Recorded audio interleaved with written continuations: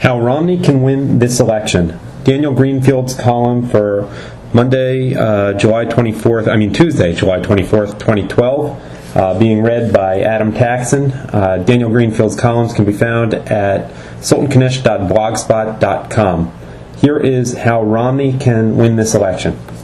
Let's skip over the issues for a minute and get back to the basics. Elections are transactions in which we buy the services of a candidate for 4 years. Like any other business deal, closing comes down to salesmanship.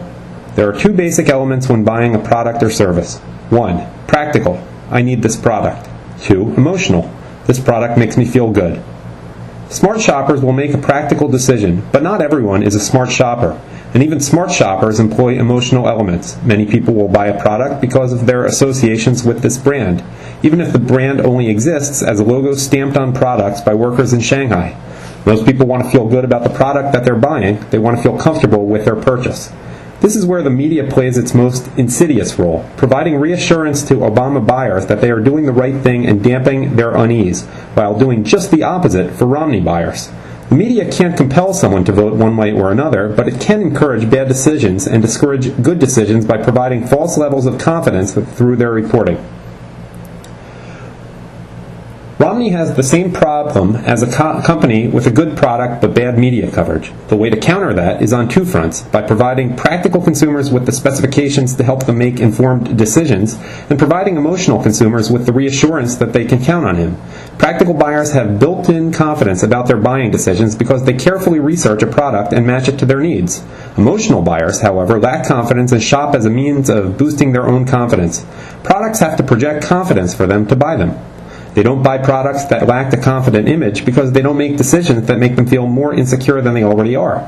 In an insecure time, people buy the most confident brand, a brand that exudes confidence and which is recommended by others. Obama projected a false confidence that some mistake for charisma and used the media consensus to bring in these voters in the last election. Most of those voters are still worried and nervous, but they haven't made the change because they don't feel enough confidence in the alternative.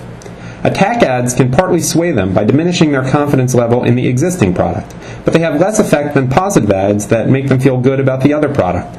An attack ad is just as likely to make them sit out the election as it is to make them vote the right way.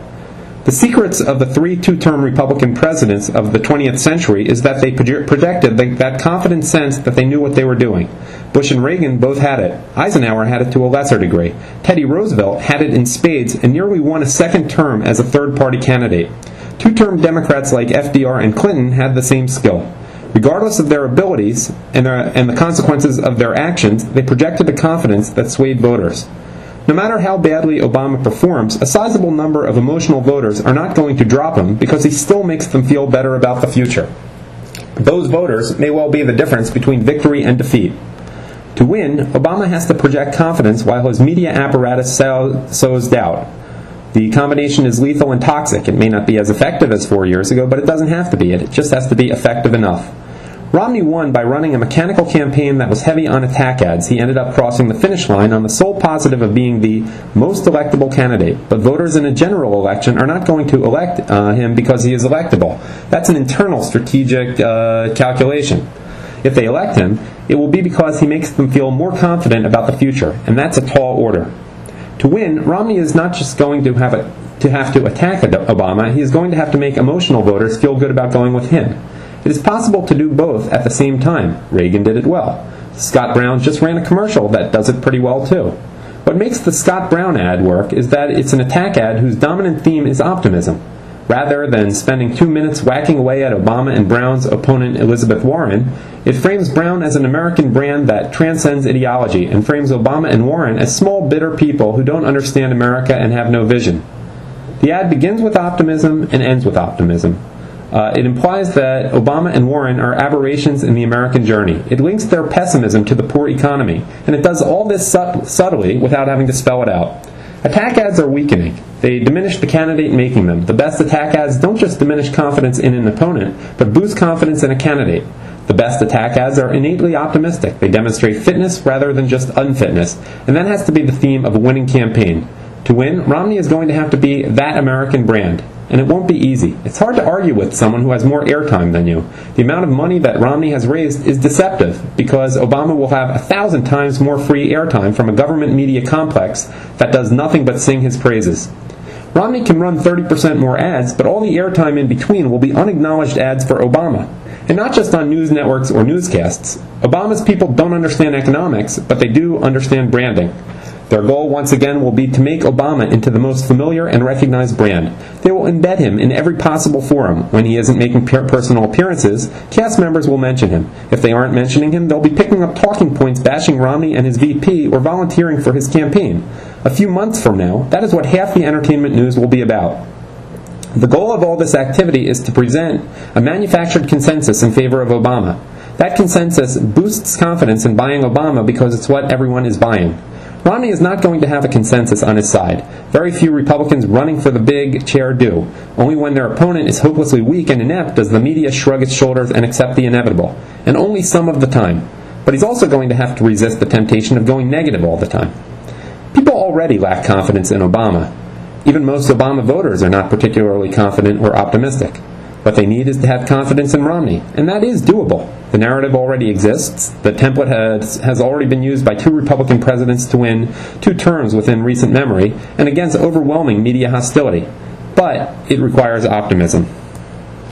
Even when all the facts are set out before them, people still need to believe. Optimism can give people the confidence to leap the buying hurdle.